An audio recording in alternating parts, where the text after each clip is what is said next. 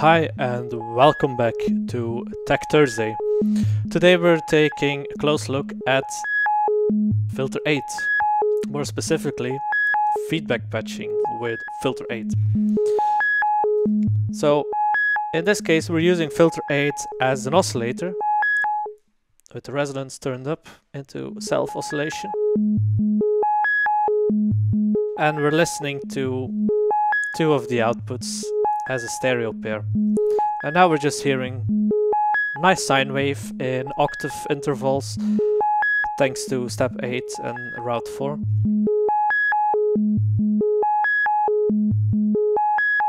Now we've got a feedback patch going on through mix 3 from the phase shifter output back into the exponential FM CV inputs. Let's turn up the modulation depth.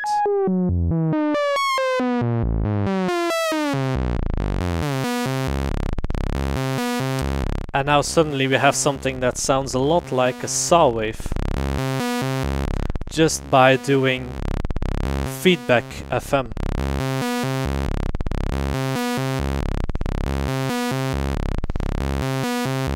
You can try the different outputs and they will all yield different wave shapes and different timbres.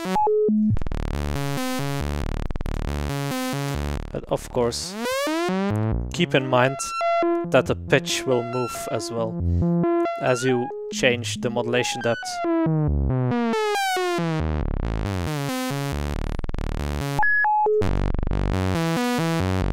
So this is a fun way to get different timbres, different waveforms out of Filter 8 in addition to sine waves.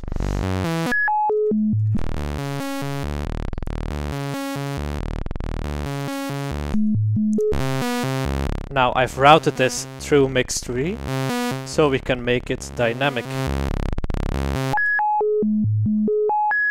I'm gonna use a CV input, put an envelope on that.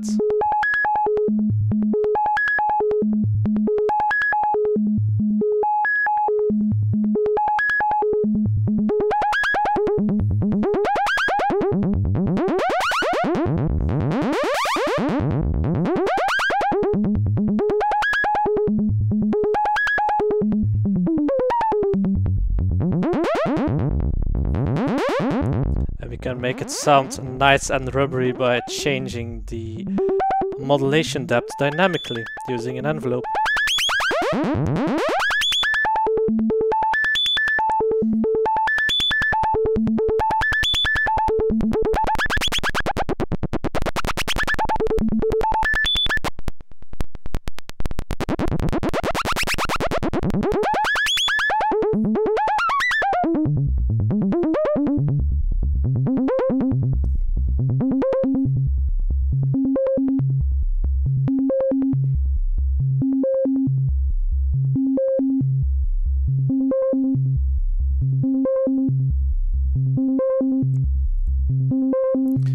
So this is another great way to get some timbral variation if you just want to add a little bit of interest, but you're still looking to use Filter 8 as a sine wave oscillator mainly.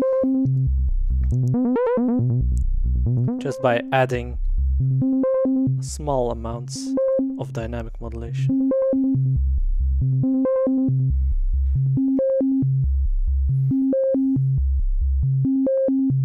Of course, you can also go crazy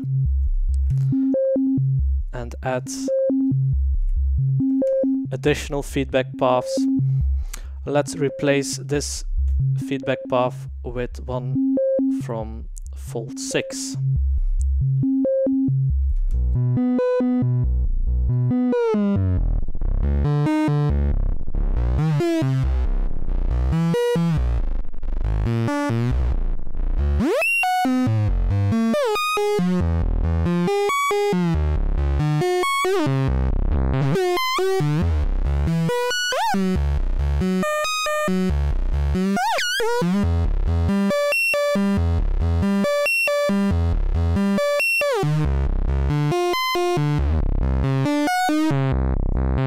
We can try different outputs of Filter 8, of fold 6.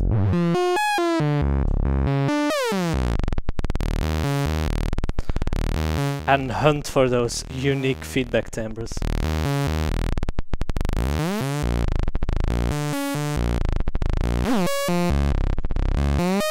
And this is one of the great strengths of analog synthesis.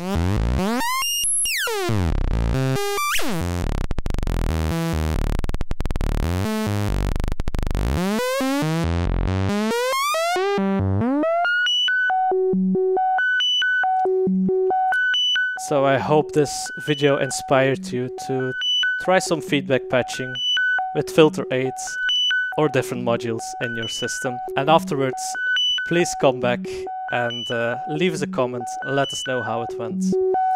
Thank you for watching. See you next time. Bye bye.